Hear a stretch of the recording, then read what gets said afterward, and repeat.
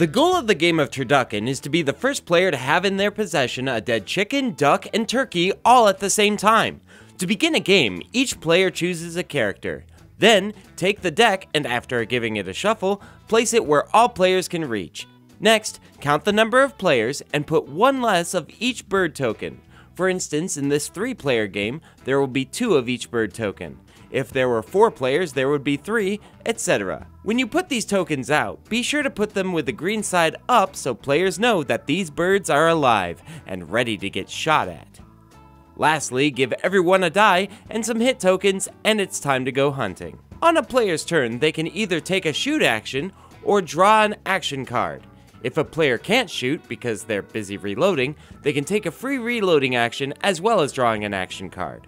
When taking a shot at a bird, the player first declares which bird they're aiming at, preferably by giving it a name.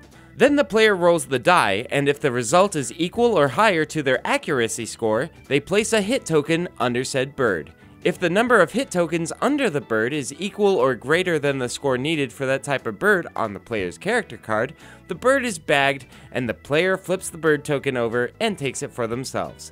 Regardless of whether or not the player hits the bird, after they take a shot, they must put their die on the reloading spot with the indicated number on top. This die will be turned one number lower each round, and after the 1, it can be removed and be used to shoot again.